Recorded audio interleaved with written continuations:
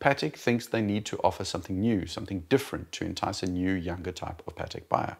The attributes that define Patek are to a large extent timeless.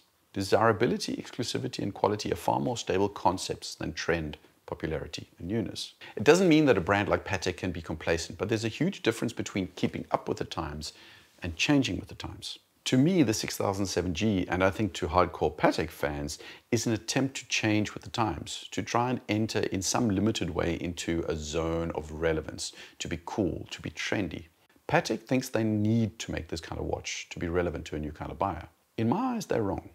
Patek is Patek, and as long as they stay true to that, they will always be coveted. Just ask Ed Sheeran. He's young, he buys Patek, and what does he buy? Classic Patek.